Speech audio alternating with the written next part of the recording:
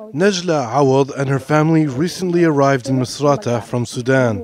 She says it was a long and dangerous journey. They spent their life savings paying people traffickers to get here. After the fighting started in Sudan, things became horrible and it was no longer possible to live there. Our neighborhood was a war zone and was being shelled. There was no more work. Getting food or water was a huge problem. We had no choice but to leave.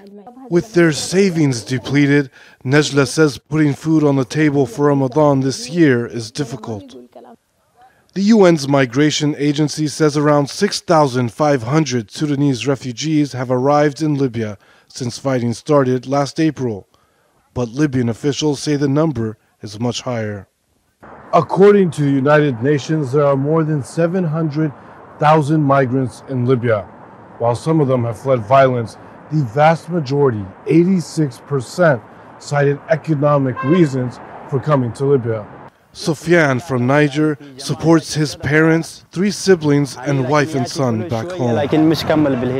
I sent my family what little money I have. They need basic food supplies for Ramadan, but I didn't have much money. Work during Ramadan is very slow.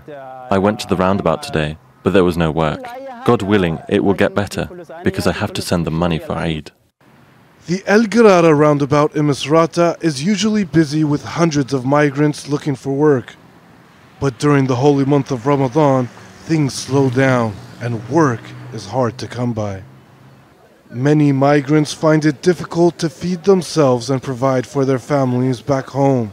During the holy month of Ramadan, a time for helping those less fortunate, donation centers are scattered across the city, such as this mosque. We usually feed 250 to 300 people every day. We've been doing this every Ramadan for many years. Some people donate food or they bring money and we buy the food. Libya has long been affected by conflict and political divisions, but migrants still risk coming here. Although challenging and at times dangerous, for many, it's their only hope to provide for their families far away. Malik, Traina, Jazeera, Misrata.